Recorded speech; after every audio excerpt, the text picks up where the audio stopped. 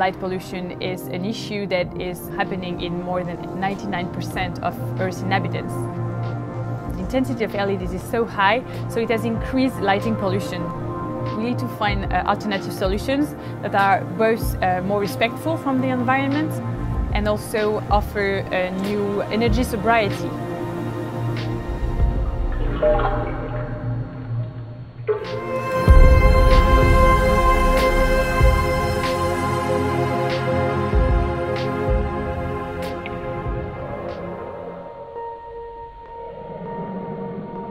We use a reaction called bioluminescence, which is the ability that have a lot of organisms in nature to produce light, like fireflies or glowworms, but also 80% of marine organisms. So we use this chemical reaction to produce a biological source of light. I was fascinated by the fact that it's so simple, it exists in nature, it works pretty well, so why not just translate that into products? In the sea is something that is very common, it's not extraordinary. And so you have to understand that if it's common, it means that it's efficient. And behind us we have 3.8 billion years of research and development through evolution in nature to really find those efficient solutions like bioluminescence. So the first goal behind Glowy is really to use a growing and unlimitedly growing raw material to replace these lighting systems. Our job today is to identify the best bacteria that are able to produce the best bioluminescence. Once we have them, we work with them in labs, we engineer them to make them more efficient in terms of intensity, in terms of stability over time, in terms of temperature resilience. And when we have that, we can grow those bacteria, mix them with a nutritive medium, and then find the best conditions for them to grow. The type of water is the one first variable. The temperature is also important. The way we feed them is very important. The reaction of bioluminescence needs oxygen to produce light. When you switch on the oxygen again, then the light switches on.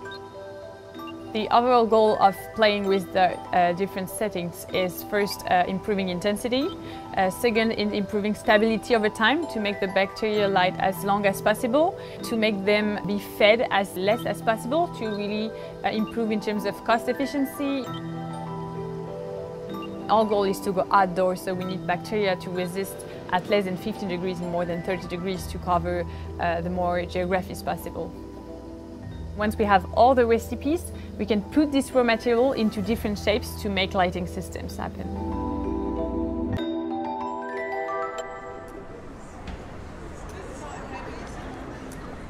Today we don't really face nature in our daily lives as citizens living in cities.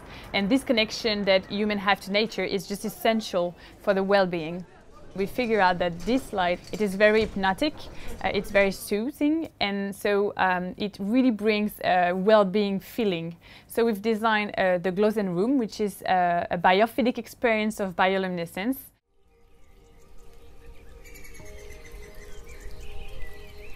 The goal is to really fully relax, to reconnect to nature. So when you look at this soft light, you can look at it without getting your eyes tired, which is something that is very unique because it never happens with electrical lighting.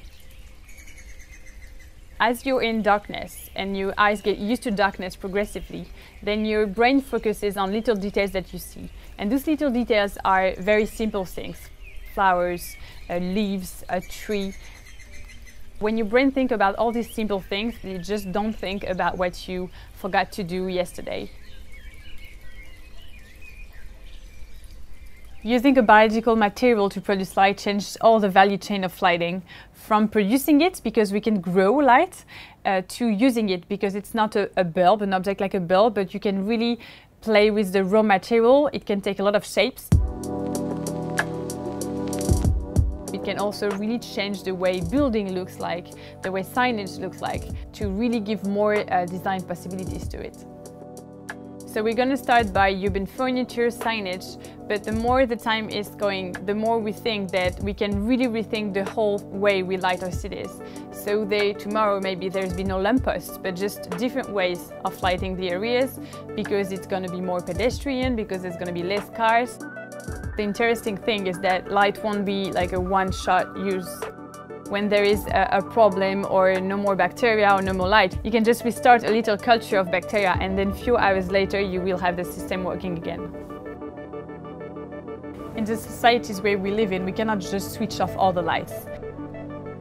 It can be used just to illuminate for security purposes, to enhance something, to give visibility.